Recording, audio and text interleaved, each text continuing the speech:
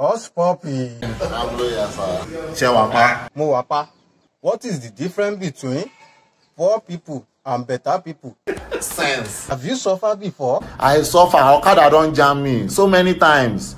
Moto don't jam me for the same Nigeria. I don't nearly die. I don't suffer for decades. I never enjoy you reach 5 years.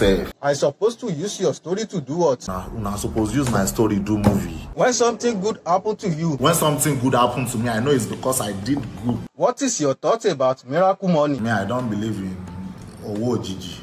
Because the poverty in Nigeria is too much. This is why people expect miracle money. Even though they don't have it, they want to be expecting it. What happened to this generation? I'm very happy that this generation, our eyes are very open. We are well informed. You know, we know what's going on out there. We can sense tricks. Daddy freeze. Lasisi, can you hear that? Can you imagine? More. The number one key to that is ignore. Okay. I am hungry. First chop. Hush, can you fast? You are not still hungry past I can't keep 5 hours. My body go down the shake. May God forgive me. I go down the shake. You go down the do me like say you go. Okay, Hushpuppi, where are you right now?